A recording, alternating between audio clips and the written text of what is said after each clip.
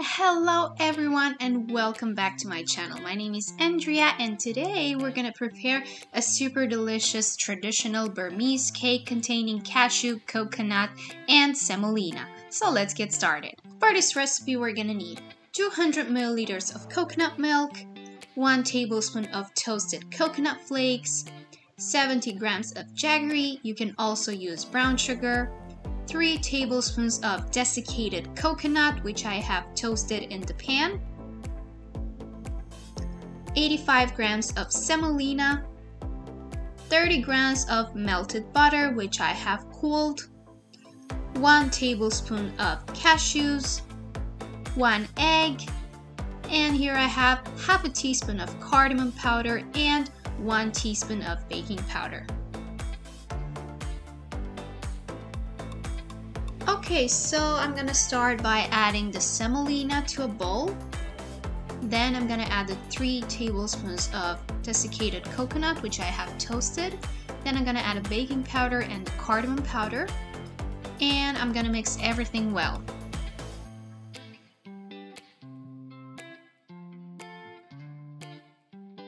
Then I'm gonna add the coconut milk and I'm gonna mix everything well.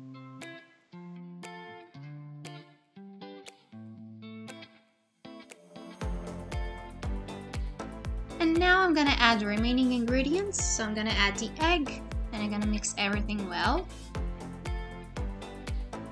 Then I'm gonna add the jaggery, mix everything well. And the melted butter.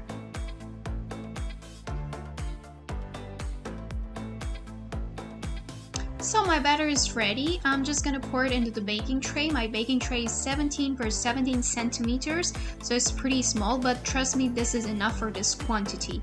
If you don't have such a small tray, you can just double the quantities. So I'm just gonna pour it into the tray and I'm gonna bake the cake for approximately 20 to 30 minutes at 200 degrees.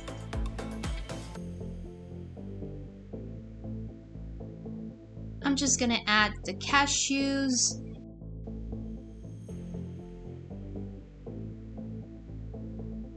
and the coconut flakes, and I'm gonna pop it into the oven. So this is it, guys. This is our cake. It's super delicious and moist and very flavorful due to the cardamom and coconut. See you next time with another episode and with another country. Thanks for watching. Bye bye.